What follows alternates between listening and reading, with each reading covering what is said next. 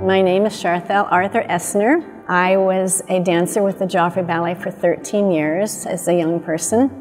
Mr. Joffrey's influence in the American dance was really absolutely amazing. He always wanted a very American company. Not that he didn't do European, ballets, but he really wanted American company, and he put together a company that was very eclectic. His teaching was very eclectic.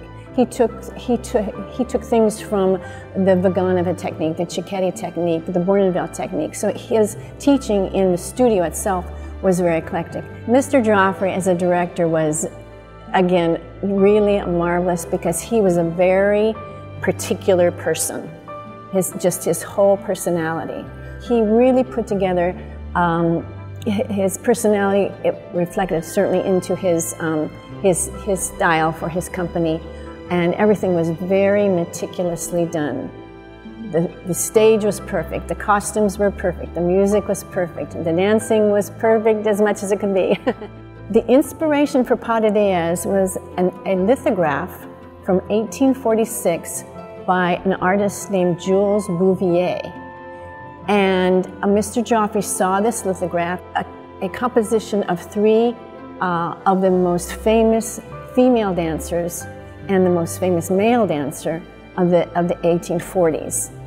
And Mr. Joffrey saw this lithograph and thought that would be a wonderful opening pose for a ballet. And he put together this ballet, about 25 minutes, with the three most famous ballerinas of the Romantic era and the male dancer.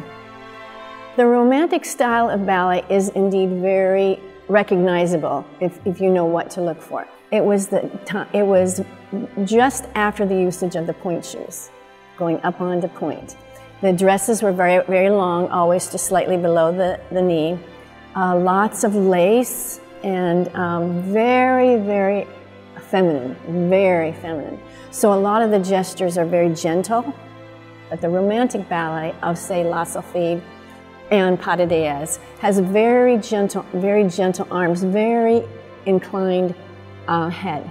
A lot of similarities between the two ballets, with Pas de Déesses being not a story ballet, no story at all, but the characterizations are very individual.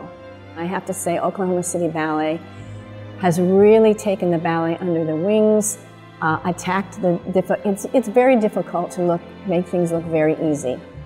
And they really have been working extremely hard on it, and it's been a joy to work with them.